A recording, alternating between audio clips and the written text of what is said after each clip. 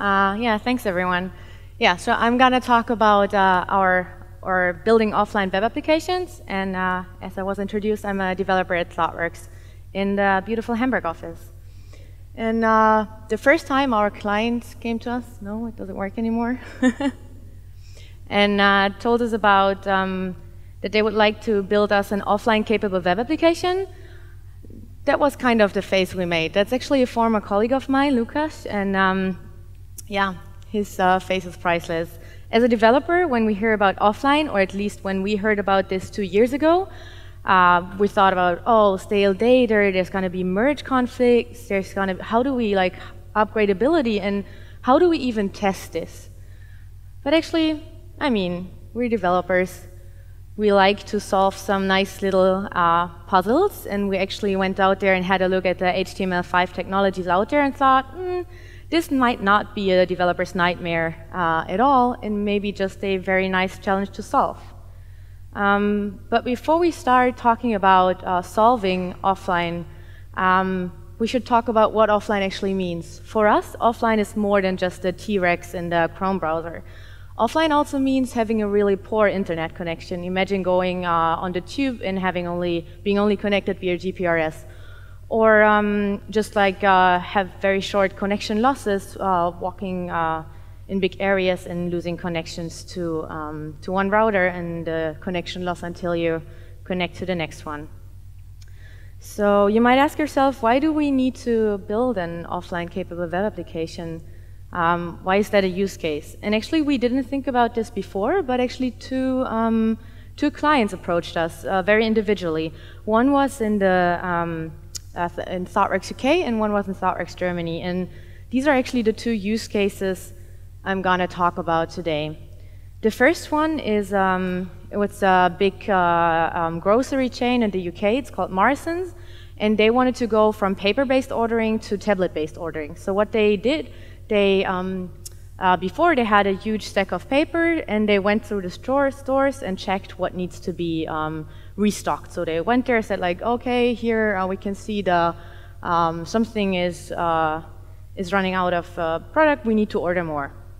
And for that, they didn't want to decide on what kind of tablet they want to use. So they decided to make an HTML5 app. And then yeah, and then they had the problem that a big supermarket chain is actually not the best place to ensure a good Wi-Fi connection. First of all, it's really big, so you will have connection losses walking through the store and losing connection to one router, and until you connect to the next one. The second one is it has really big metal shelves, which are also not helping here. And the third one was they actually have really big walk-in freezers where they keep all the dairy products. And they're really good at keeping the cold in, but also keeping the Wi-Fi out. So for that, they needed kind of that offline capability. And the second client that approached us is a big retailer in Germany, and they sell all different kind of products. Every week, they have different kind of products in their shop, and they have something that they call, or we call, traveling product testers. So what we did for them was kind of a Google Docs thing with like pre-filled text that they could add. And what these traveling product testers do, they write specifications where they specify how their products should look like, and then they go to the manufacturer line right away, take sample products right out of the manufacturing line, and take notes, take pictures, add that to their specifications. And in these manufacturing lines, they usually don't have big manufacturing halls, they usually don't have Wi-Fi.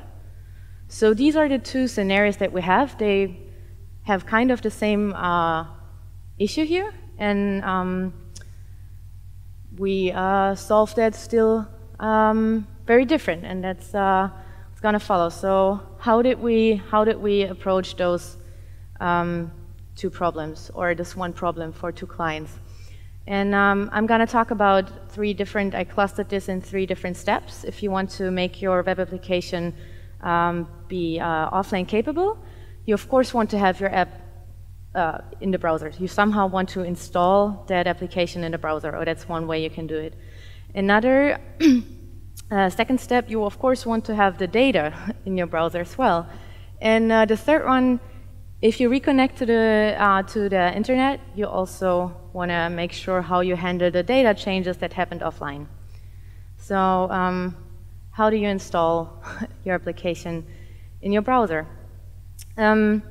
So there's a bit oldish technology to do that. It's called application cache, AppCache. And AppCache is an additional cache, and that makes sure that all your JavaScript, HTML, and CSS files are stored in your browser and not lost when the connection is going missing. So every time you have a new version of your software on your web server, every client that can connect to your server gets the newest version of your application, and the ones that are not going to offline keep the version that they currently have. We can have a brief look how this works. It basically just contains of two things. You need to have specify a manifest file that you specify in your index.html, and then you write the manifest file, which is very straightforward. It starts with a simple line, cache manifest. And then you decide what you want to have served out of the cache. So all your HTML files, icons, images, and all the JavaScript you would like to be served out of the cache. Then you define what should still get served from the network. And a lesson to learn for us was that this is whitelist everything. Because if you have any link in your application, for example, to Google or a Facebook integration, and it's not whitelisted, AppCache will try to serve it out of the cache, which is, of course, not going to happen. So the list in the cache has higher priority than in the network. That's why you can just whitelist everything. You can also specify a fallback in case you're really offline, cannot access Google or anything. You still have an offline fallback. And you saw there's still one thing missing. That's just a minor hint. If you usually, if you do a web application, you precompile all your JavaScript into one file that's in a scripts folder, and it's scripts.js. It's called scripts.js. And the AppCache detects changes by just building a hash over its own file. So if you have your precompiled JavaScript, it will not realize that something changed. But if you want the AppCache to realize that there's a new version of your software, just put in a random string. For us, that was a date. So that helps you to, so that AppCache knows that you have a new version of it. And this is actually a screenshot of our application. And we tried to go a bit with the look and feel of installing an application in the browser, so that's what the user saw. You actually, with AppCache, get also a bit of eventing, so you can actually see that the process of installing or downloading the application in the browser is still happening, and you can go as far as you want with that. And we tried to give it a bit of a look and feel of downloading something. An oldie but goldie, application cache is a douchebag. So AppCache has its pitfalls. It's not the nicest API to use. Fun thing you can Google is manifest files and max age headers. And yeah, there's just a nice article. So if you have to deal with AppCache, I would recommend this over any other documentation. But there's hope. Besides AppCache, you could use service workers. Service workers, at the time we started, which was more than 2.5 years ago, were not available, but AppCache was in most browsers. So AppCache is a programmable proxy or programmable proxy in cache.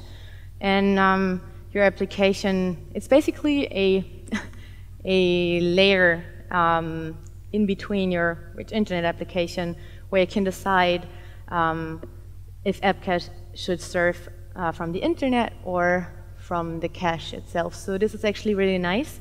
And the nicest thing is instead of AppCache, where you have fully automation and no control with that, this one, you have full control. You can reroute, you can invalidate the cache, and all of these things. But with service workers, also you need to implement that yourself. Yeah, so after you have your application available in the browser, you of course want to know how do I deal with my data. And my colleagues in the UK, their application was called OrderPad for the Morrison.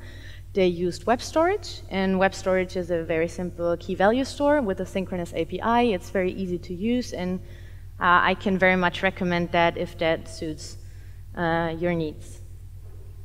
In our case, the project I was on, we did use local storage in the beginning, and then we switched to IndexedDB. This had basically 3 reasons. First of all, local storage did just not offer enough space. Our data was bigger. We have very big and long files that we stored as JSON, and there are tables, lists, images in it, so it was kind of a big document.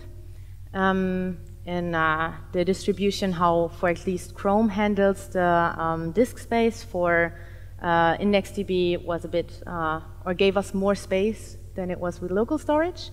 I think it was 5 MB at the time, it is 10 MB now, I'm not entirely sure. And the second thing is, as the name implies, IndexedDB has indices. So we were able to place queries. We're able to say which document has been written by that person in the period of time X. So, and as I said, we used local storage at the very beginning for kind of our MVP, minimal variable product at the very beginning. And we just realized at one point that our data got messed up, and we didn't know why. So we were looking at how the users use our application, and we figured out that they actually open the application in multiple tabs and work on multiple versions of a document at the same time. And yeah, so that's when we realized that our single-threaded JavaScript suddenly got multi-threaded. And at that time, we also wanted to have something like locking transactions that IndexedDB actually gives us.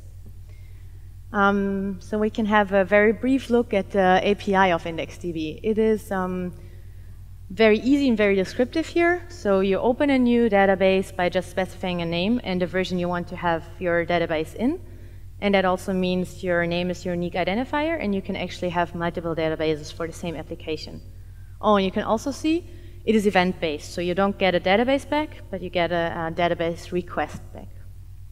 If you want to place a transaction, you just specify the stores the transactions are going to be on and a transaction type, which can be read-only or read-write. And you require the stores, do the request, listen on the on-success event or on failure, of course, and then proceed with the data.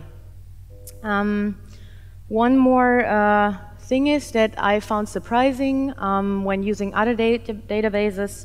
I wasn't used to handling my indices myself. This is a bit different in IndexedDB, so you can see if you want to iterate over your data with a cursor, you're responsible for your indices and setting your key range. But the same here, you listen to the on-success event. So it is an okay API to use, but be aware of a bit difficult API. Another thing that I found particularly interesting in the project was how we dealt with migrations. Migrations was something that we postponed for quite a while. For at least half a year, we thought, can we do this without any migrations? And I know that technically IndexedDB and also MongoDB, so a database that we use in the backend, are technically schemaless. Of course, we do have a schema that describes what we store in the database. And then after a while, you're going to need to do some cleanup. And so how did we handle migrations? Because there's also, of course, multiple ways on how we could deal with migrations. We could say we do server-side migration only. But at this time, we decided to go, we do a server-side and client-side migration approach, which actually worked fine for us. So what do we do if we have a migration coming up? Imagine migration, of course, number 42 is coming up. We use Java in the backend. There's also no other reason than the client wanted us to use Java in the backend, so that's why we have it. And So once our Spring context starts, we migrate all the data on our MongoDB. And then as soon as a client connects, they get the new version of the application, and what I just showed with AppCache, or then we could also do with service workers. You get with that new application files, you also get a migration.js file. And that migration.js file does the migration on the client side on the IndexedDB. And one more thing that I found also very fun was we didn't want to share that, or we didn't want to write a migration file or how to migrate in Java and JavaScript. And instead, we wanted to share that piece of business logic. So we actually decided to use Nashorn. Nashorn is a Java engine that lets you execute JavaScript in Java, and it's the re-implementation of Rhino. So we used Nashorn to only have our migration in the migrations.js file and then be executed on the server side as well. Yeah, last but not least, the data changes that happened offline. So I start again with the Morrison example, the order pad thing. So when I talked to them, they told me that the biggest breakthrough for them was when they realized, or when they thought of their updates in terms of commands. So now they decided, or they thought if we need to restock something, then we're gonna specify a product, the quantity we want to have or order, and then this is gonna be an update order command. And this made it quite handy for them. First of all, they were able to just place all of the orders that came in into a queue, and they needed to persist that queue. So they wrote a easy message processor for that, and that decided if the backend was able to store, or how far the backend came with synchronizing the items in the queue. So this was first of all easy because that's an easy concept to understand for developers, and that's also very easy to understand for a user. If the user gets an error message like I couldn't place that muesli order that you wanted to have 5 new muesli packages, please redo or refresh, that's something a user can understand and then work on that. So you don't even have to resolve failing backends or even conflicts. So here, this is something that can be more easily solved for a user perspective. But in our case, the traveling product tester, people were writing documents. And so, which means every keystroke, if we would have thought of this in terms of commands, every keystroke would have been a change, right? Keystroke, oh, document changed. Keystroke, document changed. Keystroke, document changed. And it would not be very, neither for us nor for the user. So this is just to explain the slide, this is how our changes would have looked. And our users are not developers, and so they're not familiar with reading divs. And even for us, reading divs of 2 different long JSON files is not something we enjoy very much. So we decided to go, instead of going with the command pattern, that's actually described in the Gang of 4 book, and both of those patterns are described in the redo undo section. So they used the command pattern, and we decided to go with something that they described as memento pattern. So we remember the state of the document at a time. We remember that, memento. And then after 5 seconds, we take the state of the document and we remember that. So how did we do this? So first of all, the client types something. And then we have a JavaScript component called repository that lets it write straight to the IndexedDB. So every keystroke, write to the IndexedDB. What this repository then does, it does also store some meta information about this in a queue. So also have a queue here. This is a very shortened version of that meta information, but it stores in a queue the ID of the document, which says item here, but it's the document. It says that it is queued now. It's not in conflict. It has no sync errors. And the queue writes that straight to the IndexedDB. And then we decided to go in a 5-second cycle. This is something, it's an arbitrary number. You can choose for yourself what suits best. The queue notifies the repository. So because queues is only responsible for the synchronization, but not for the connection or the for the actual synchronization with the backend. What the repository then does is it connects to the internet if possible, and sets it's not queued anymore, and it's currently in synchronization. So, but just in case the synchronization takes longer than this, or the user is still typing and we still have changes, what do we do then? Then we actually do the same cycle again and set the item or the document itself to queued again. So our current document is not only queued, it's not only synchronized, it's also in the queue again. So the next 5-second cycle is over. We take the new state of the document and resync it again. That is how we dealt with data changes. And another interesting thing is that actually these 5 seconds are not that easy to detect, at least for us. So we didn't want, if the user has the application open in multiple tabs, we didn't want to have like each tab synchronizing in a 5-second cycle off by 1 or 2 seconds. That's why we use shared web worker. It's the same as a web worker, and it's just shared across tabs. So the way we implemented it, this web worker chooses a random tab and says, you do synchronize.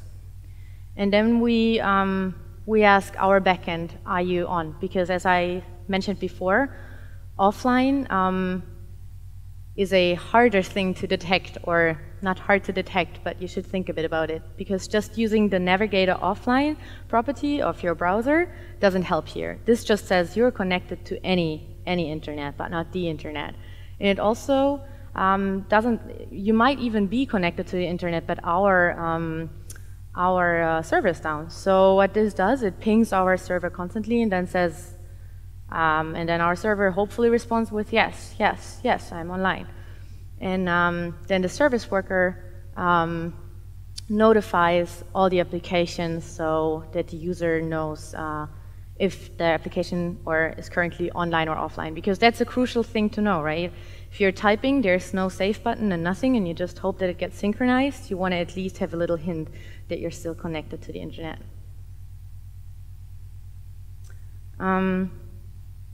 Yeah, so what is it now? What can we say after seeing these two kind of different approaches to this? Is it a developer's nightmare, or is it just a nice little challenge to solve?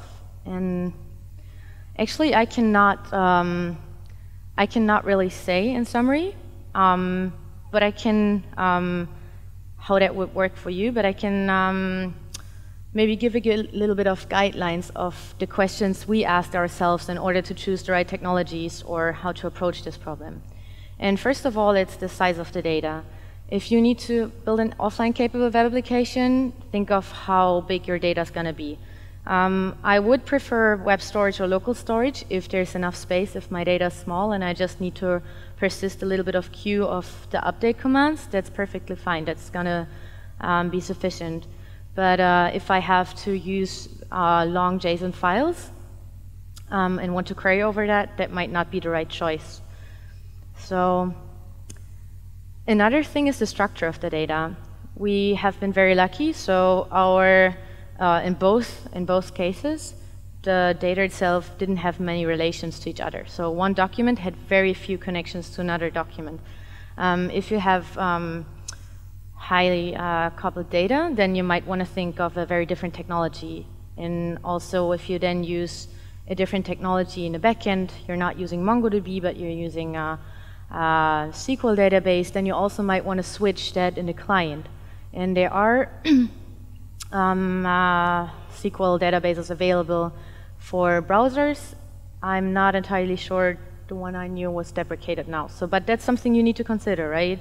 These two technologies at least should be similar. Otherwise, it gets really hard to merge or to keep them both in sync.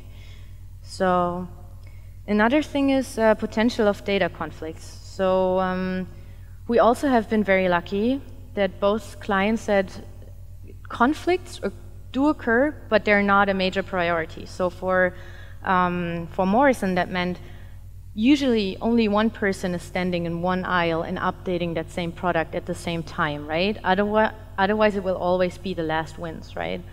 So for them, they said, like, it can occur, it's nothing you should worry.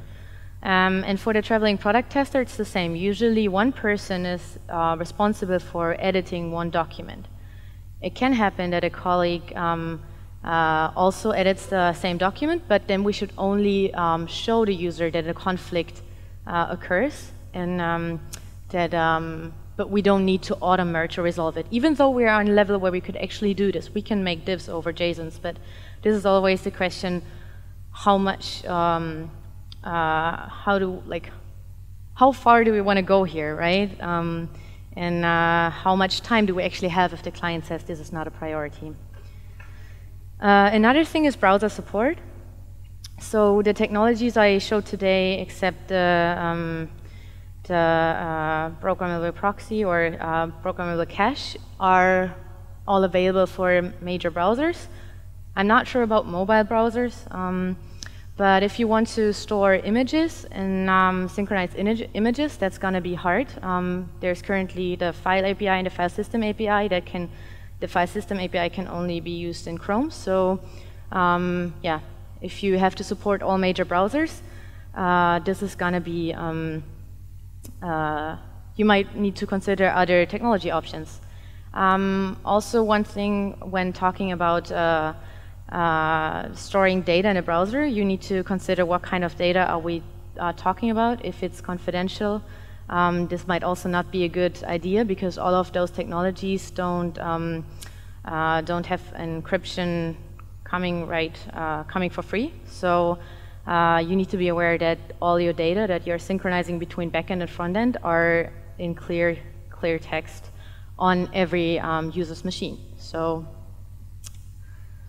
And last but not least, a very obvious one, but still something that we can easily forget, is the amount of functionality that actually has to work offline. When we hear that and see all the nice technologies, we get so overwhelmed. We want to do everything offline. But yeah, make sure that you check out your priorities, because both of our applications did not work fully offline. So the major part, but not everything. So I talked a lot about the development process on how we developed offline capable web applications.